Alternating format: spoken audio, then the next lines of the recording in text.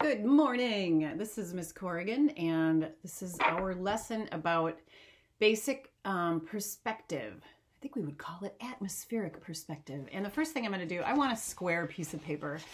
So to make a square piece of paper, I'm going to take the bottom edge and fold it up gently so that I know where the top of this is. And I'm just going to mark a little mark there. And then I can fold my paper to that mark. There we go.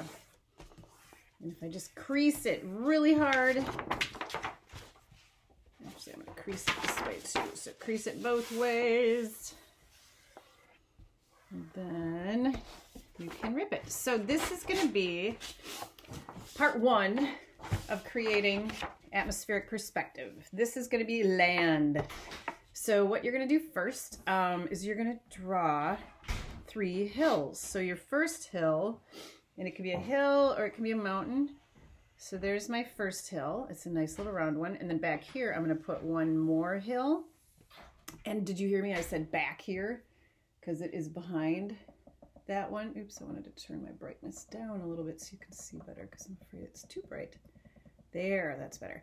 So there's one hill back there, and then I'm going to put my pencil here and put another hill there. So I've got 1, 2, 3 hills. How do I know these are further back? They're overlapped by these. This is my front one. So 1, 2, 3 hills. Now, the next thing I'm going to do is draw a road. I am standing on the road. So the road is going to start right here where I am standing. Now, as the road goes away from me, it's going to get narrower, and then it's going to disappear over the top of the hill. So here goes my road. I'm going to draw this part of it first. It's going to disappear there. So it gets skinnier and skinnier as it gets to the top of this hill. So it's going over that hill. Now, which is the next hill? This is the next hill because it overlaps to here. So I'm going to pick up my road somewhere over there. I'm not going to just draw it coming off of here because it goes over the top of the hill, right? I can't see how it's going on that far side. Somewhere on this hill, I'm going to have my road start here, and it's going to go wiggle, wiggle, wiggle and disappear there.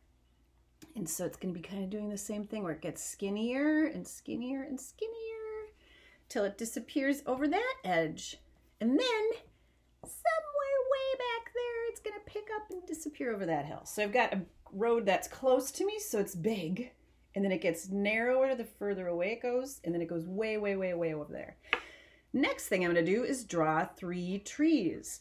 So I'm going to have a tree close to me that's really big. It's going to be so big, it's going to start here and go up, and I'm going to actually make it disappear. Not disappear, excuse me. It's going to go off my page. I think you guys remember how to draw V trees. Oh, I'm drawing on my table. Don't do that. So here is my tree. I'm putting my little roots on the bottom. So this tree is so big, it goes off the page. Then on my next hill, I'm going to draw another tree. It's also a big tree, but because it's farther away from me, it's a little bit smaller. And then way over here, I'm going to draw a little tree because it's further away. Now, the last part of this project is coloring it in. This is our warm color piece. So that means I want you using warm colors, which means I'm using my oil pastels. So what I'm going to do is go through my oil pastels and pull out all my warm colors. Warm colors are going to be colors like fire. They're going to be from the warm side of the color wheel. So that means they're going to be red, yellow, orange, and I'm also going to include brown in my warm. There's another yellow. And pinks, but not purples. Now this is a tricky one because this is, what color is this? I don't see it on there. Usually they say something, but I don't see it. This is close to, well, actually maybe it is the same color pink. Okay, it's pink. I can use pink because pink is a derivative of red. I can't use purple because there's blue in it. And I can't use green because there's blue in it. Okay, so only warm colors for this, which means we're going to be a little creative here. So my hill, I'm going to make my front hill orange. And then And you can use whatever media you have. I'm using oil pastels because I tend to love oil pastels. Now, because we're using a limited number of colors, you may need to do some blending. So, oh, I do have a white, good. So if I use this orange on this hill, it means I'm not gonna wanna use it on this hill or this hill because those are touching and it'll look like I'm using the same color because I would be. So one thing I could do is I could use white. So back here on this hill, I'm gonna use this orange. I'm needing to peel this guy down. Oh, I guess it's a little peeler on that side. So I'm gonna go, oh, you can see me. I didn't want to get in the way of the camera. So here is my orange, and I'm gonna blend a little white in here. I could even blend yellow in there if I wanted to.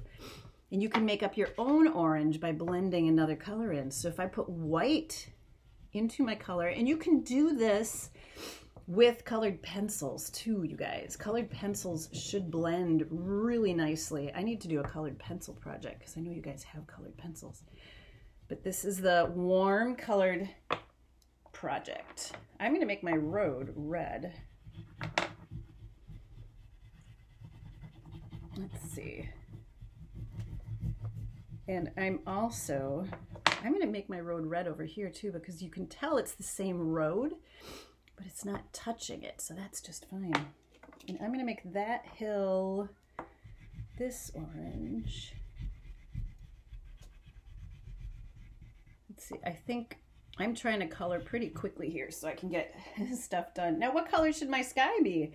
It can't be blue because blue is a cool color. So I'm gonna use yellow for my sky. Ooh, that's kind of nice actually. It's a nice bright color. And I'm letting my trees be kind of fall, winter trees without leaves on them. If you want to put some leaves on your trees, you can, but you got to think about what color they're going to be. They have to be warm colors, right? So here, let's finish doing this. And remember too, you can blend colors. Like I can use brown for my tree. Maybe I'll have this tree be brown. And then maybe I'll use brown with a little bit of white for my farther away tree.